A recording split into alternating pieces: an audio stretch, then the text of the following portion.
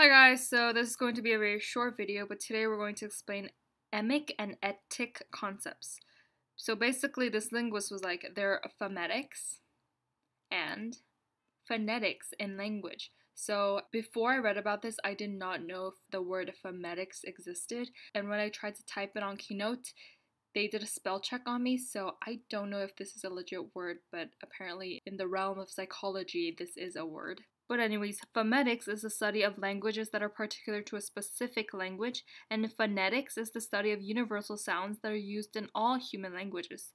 So this linguist named Pike, he was like, we can apply this to social behavior. There's things that are universal for all of us, like certain emotions, but there are also culture-specific aspects as well, like social norms, who we should value, and so on. And that's why the terms emic and etic were coined. So, Etic Approaches seek to discover what everyone has in common. It uses cross-cultural tests and experiments, and it assumes that underlying psychological behavior are innately similar across different cultures. A research on depression was conducted by the World Health Organization, where it looked at 4 countries, Switzerland, Canada, Japan, and Iran, to investigate symptoms of depression. The results showed that most people, 76%, had similar symptoms of sadness, joylessness, anxiety, and a sense of insufficiency. However, 40% displayed symptoms such as somatic complaints and obsessions, and it was evaluated that this was due to cultural factors, while others evaluated that some cultures are not likely to express guilt-related symptoms. Other cultures often report physical or somatic symptoms like pain. Like in China, they report a lot of symptoms like back pain and whatnot.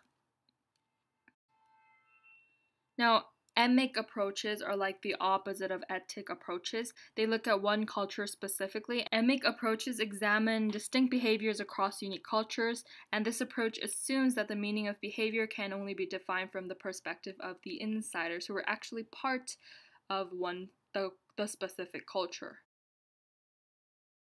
In 1985, Manson et al. Wanted to investigate how the American Indian Depression Scale came about, so they decided to interview Native informants, especially the Hopi people. The researchers came up with 5 translated Hopi illness categories, which are worry sickness, unhappiness, drunken like craziness, disappointment, and heartbroken. The Hopi participants said that they couldn't identify a word related to depression, but they could all relate to these 5 terms, like the 5 terms I said, worry, sickness, unhappiness. And while some characteristics were similar to the way Westerners diagnosed depression, others, such as the category of heartbroken, was totally different. Its symptoms included weight loss, disrupted sleep, fatigue, and so on, which we never see in the diagnosis of depression in Western culture, right? So yeah, this was my video, my short video on emic and etic concepts for IB Psych, before like AP Psych and other psych classes as well, or just for fun.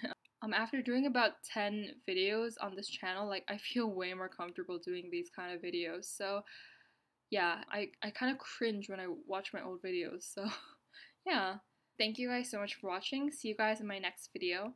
And if you guys are wondering why I'm making so many videos like this week, it's because it's like almost the end of my summer break and it's gonna be so busy soon. So that's why I'm making so many videos. So yeah, bye.